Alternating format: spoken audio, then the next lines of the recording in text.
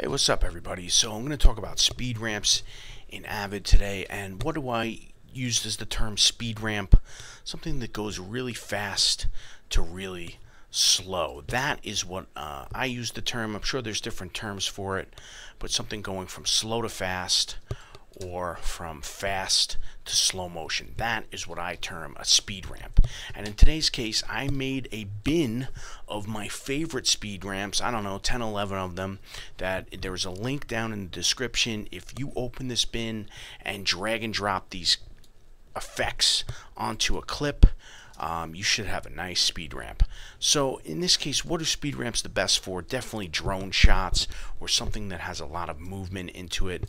So in this case, this woman is running down a hallway. She turns around and then she goes back down another long hallway with the camera following her to come and finally hug this woman.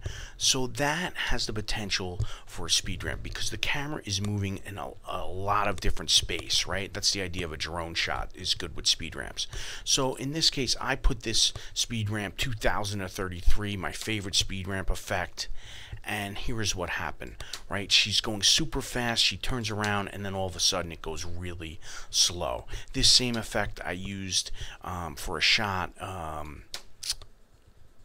coming down off the ceiling to a man walking out, and then again him walking really fast, slow motion, he shakes hands.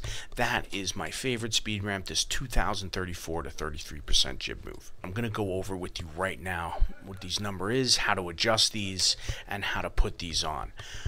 So let's imagine that you put this one onto a clip. So if you go into effects mode, what's going to come up in Effect Editor is this fluid motion edit. That's not going to really help you in this case. What you need to do is go to Tools and open your Motion Effect Editor.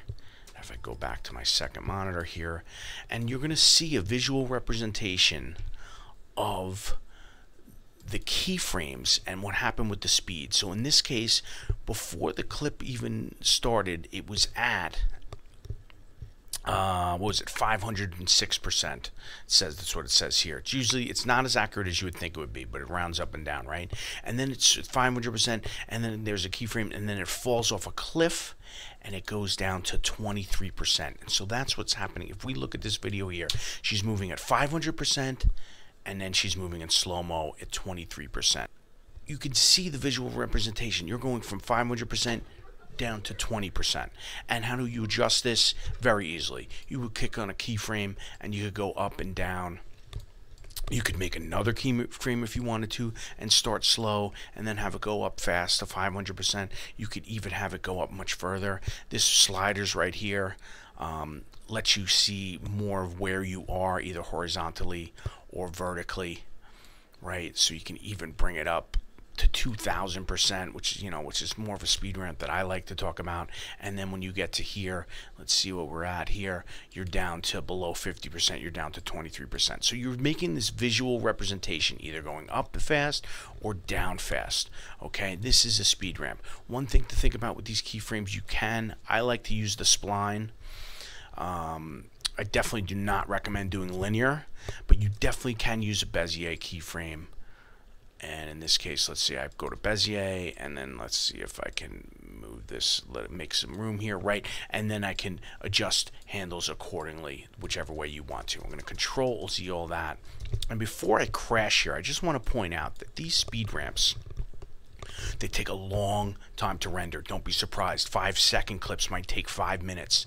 And it might crash your computer. If you don't have a powerful enough GPU, CPU, yada, yada, yada, it might crash your computer. So don't blame me. Don't blame the bin.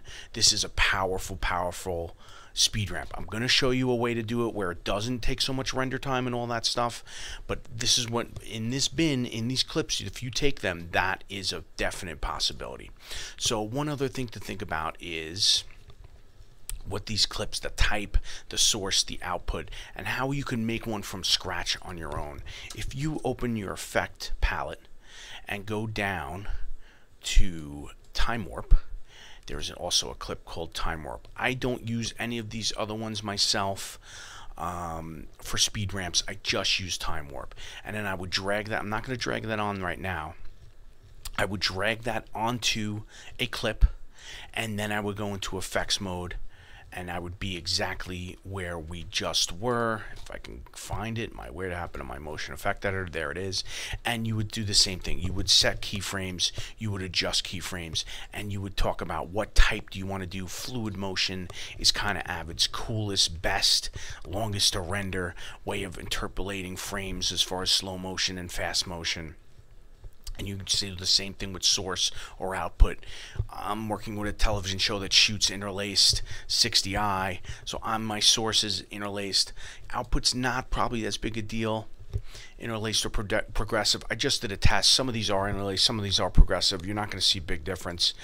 Sometimes your source might be progressive, right? If you were shooting DSLR 24p 30p, your source might be progressive. The only thing to really think about with these two is, hey, if you put on the effect, you render it and you're like, wow, that looks really watery, that looks really steppy, that effects is not working right, adjust these settings right here between interlaced and progressive, and that might be all the difference, right?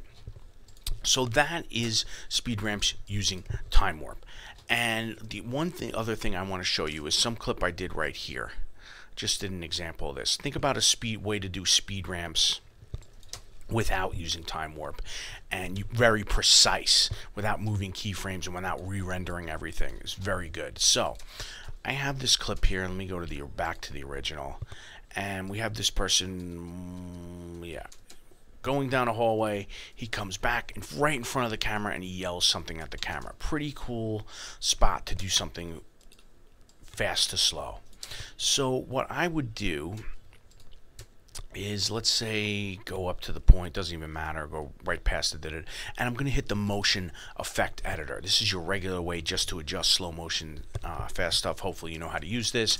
And in this case, I would go, let's say 900%. I'm not going to strobe it yet, do anything like that. You want to deal with the fields. In this case, because we're using interlaced footage, I want to use interpolated field. I almost always move any of my motion effects to interpolated field. And now I have this 900% clip, right? And he just went by the camera. So now if I step through and I get to that point where I want him to yell into the camera, let's go right there. Now I match frame. I match frame into my original clip, not the motion effect clip, back to the original clip, and now I'm going to go, I don't know, let's go 30%. Interpolated field, let's create and render. And you see these renders are taking seconds, as opposed to the time warp renders that I gave you in the bin. They're going to take minutes. So fast to slow, right? Fast to slow. And you really want, you can get really precise. And again, by match framing, you can do it by the frame. So let's say I wanted to go back fast. Let's do another one at 950.